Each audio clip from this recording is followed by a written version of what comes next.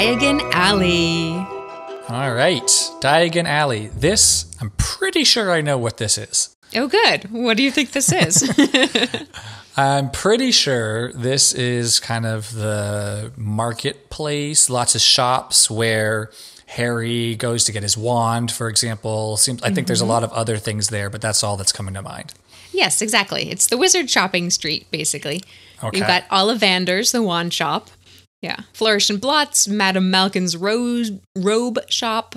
Gringotts Bank is also there. Yeah, lots of different shops. Okay. Yeah. Yes. Okay, cool. Phew, I got it right. You got it. You knew what it was. Yes. So Diagon Alley is accessed from behind the London pub called the Leaky Cauldron. Does that sound familiar? That rings a bell, yeah. And the Leaky Cauldron, this fictional pub, is located on the real road called Charing Cross Road in London, which is known for its specialist and used bookshops. Okay. Yeah. Yeah. Perhaps a place that Rowling hung out in some of those bookshops? I would say that's pretty likely. It's a well-known road. Yeah, okay. Yeah. And I've seen some places that Diagon Alley was inspired by the Shambles in York, England. You've been to York, yeah. right? I have walked down the Shambles, yes. Me too. It's one of my favorite places. It's so fun. It's this cute little alleyway, narrow old buildings, Jacobean Tudor buildings, the white ones with the beams exposed and the upper story that sticks out over the lower story. So that was kind of the inspiration for Diagon Alley. Definitely fitting, and definitely, from what I'm remembering in the movies, how it was depicted, definitely reminds me of that real-world location in York. Yeah, I wonder if the art director on the movies actually used that as an inspiration. Yeah, I wouldn't be surprised. Yeah. Yeah. Cool. Yeah, so Diagon Alley, if you say it fast or with the emphasis on the other syllable, it sounds like diagonally. Oh, of course. Of course, yes. Diagon Alley, diagonally, which is appropriate because it's kind of this street that is in the middle of Muggle London, but it's askew or at an angle, diagonally, an offshoot almost of, the Muggle world. Takes you diagonally into another dimension almost, into the wizarding world. Yeah, okay, cool. Diagon comes from the Latin diagonalis, or the Greek diagonios. No, diagonios. That's better.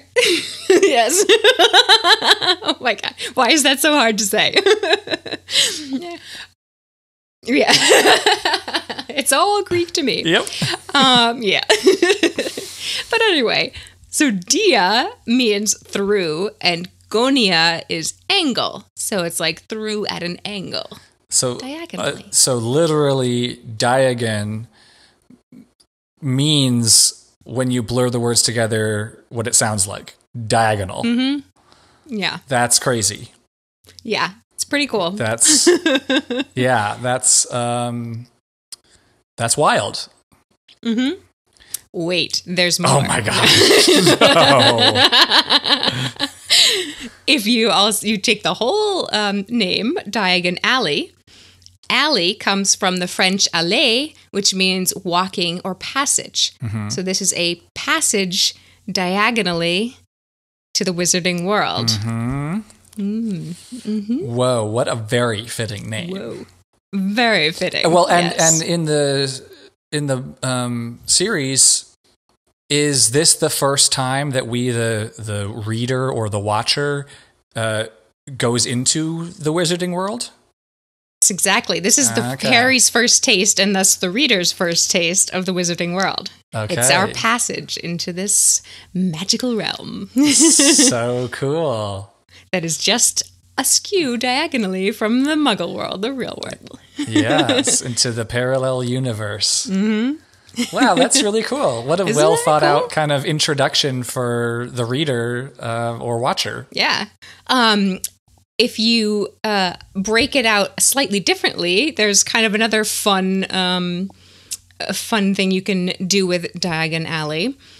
If you say it like diagonally, Lee or Ley or ley. Do you know what ley lines are? No. No. Ley lines are like ancient lines that different pagan religions would use that connect ancient monuments or land formations like burial mounds or standing stone circles. And there was thought to be lines of earth energy or power or magic.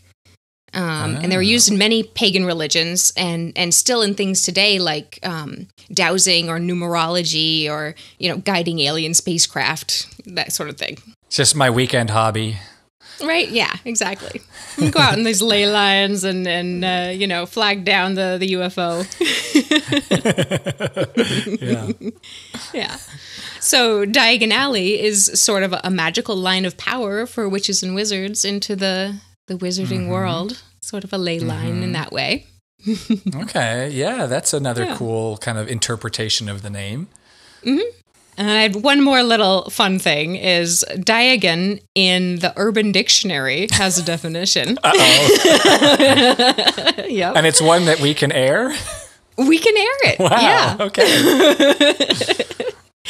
It means a girl with many secrets or hidden talents, maybe nefarious and invisible to her peers. Okay. So it kind of fits, right? It's a hidden secret place that's invisible to the muggles. Yeah. Mm-hmm. Wow. Okay. Do you think that Urban Dictionary definition predates the Harry Potter series? That's a good question. Which came first, the chicken or the egg? Which came first, Harry Potter or the Urban Dictionary? Yeah. I don't know. I suspect Harry Potter. Probably. Yeah. Yeah. Oh, that's cool. Yeah, so that's Diagon Alley. What do you think? Well, there's always, especially the first time the reader or watcher is being introduced to things, it seems that Rowling put a lot of effort into making it either like an Easter egg or just have layers to the name, have it really make sense. And this is one of those perfect examples that it's a cool sounding name. It just kind of like fits with the vibe of this place, but it has these hidden meanings. It's also cool that Diagon Alley is kind of inspired by a real world street that has these bookshops. I mean, I could totally picture her sitting in one of these bookstores and coming up with this name while sitting right there and saying, okay, it's gonna be this hidden passageway out behind this bookshop that I'm in right now. Right. Yeah. Yeah, exactly. What if that pub across the street led into the wizarding world? Wouldn't that be cool? Yeah. And what should it be called? Exactly. Yeah. Yeah. Well, cool. Yeah, I like it. Me and too. Now I want to go back to York, England and I know, right? walk down the shambles again. I'll have to bring my wand. Yeah, right. Yeah. Well, if you'd like to learn more about the rest of the names of places and people and spells and creatures that we talk about in the future, definitely subscribe to the Potternims podcast. You can also check us out on Facebook and Instagram at Potternims. Yes, and now we're animated on YouTube. Woo! Woohoo! You can see our cool floating heads go all over the screen.